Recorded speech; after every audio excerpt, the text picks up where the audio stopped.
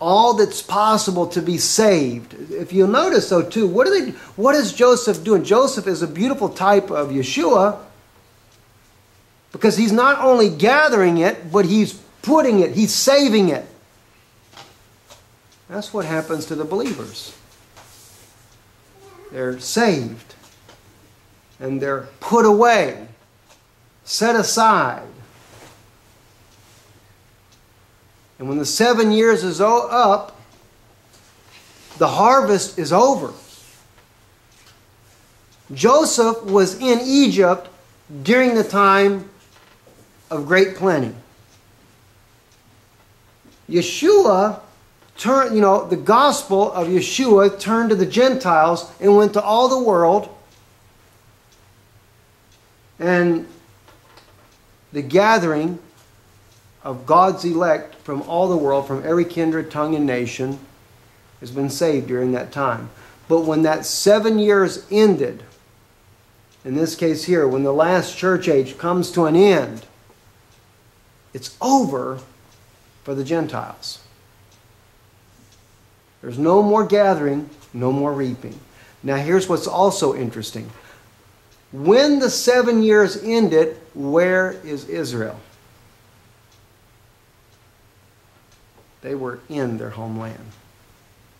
The whole time while this famine is, or not famine, but while all the plenty, the great times are going on in Egypt, Israel is in their homeland at the time of the end.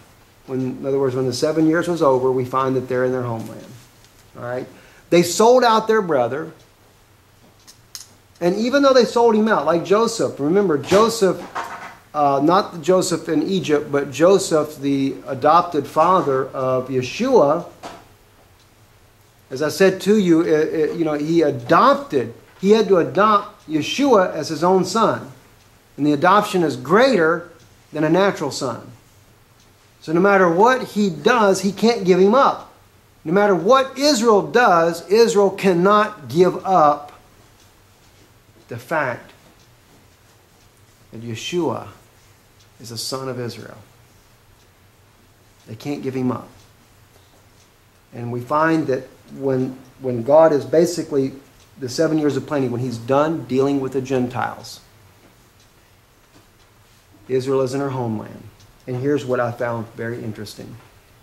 Chapter 42, verse 1. Now when Jacob saw that there was corn in Egypt, Jacob said unto his sons, why do you look one upon another?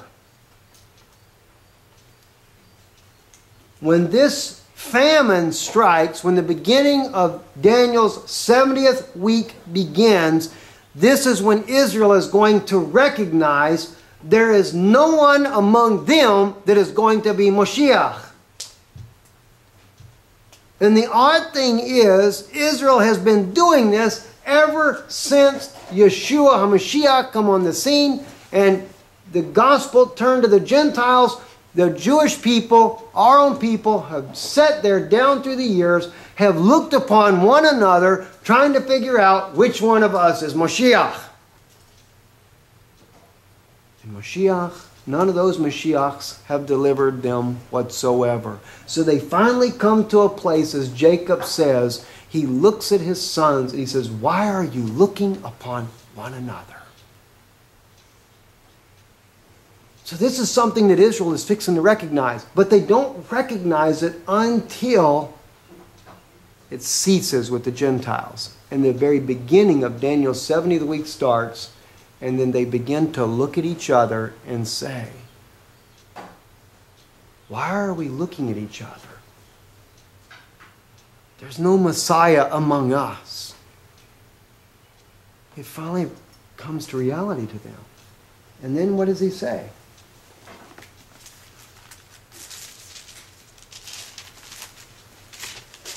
Verse 2. And he said, behold, I have heard that there is corn in Egypt. Get you down thither and buy for us from there, that we may live and not die. They recognize that there was a true something true, something real that was amongst the Gentiles. And they say this is what we need. This is what we need to buy. You know, I could not help but think, and I don't think that the 10 virgins have anything to do with Israel, but I could not help but think of the 10 virgins when the 5 foolish said, give us of your oil. We need to buy. And they said, go buy some for yourself. We have just enough for us. Go buy for yourself.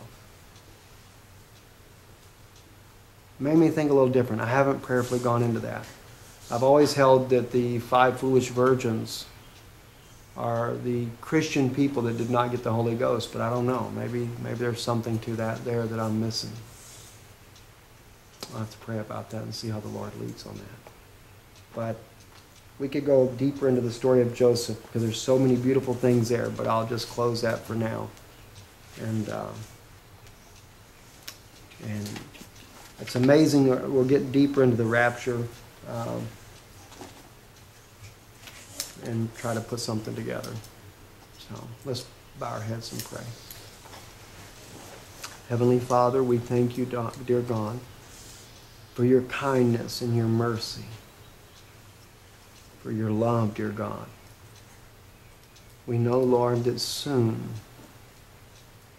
there will be no time left for the Gentile people.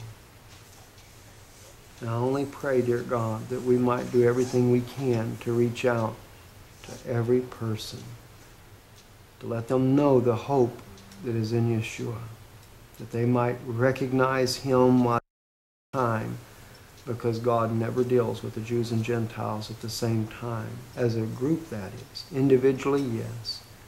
There's always an individual that he'll reach out to.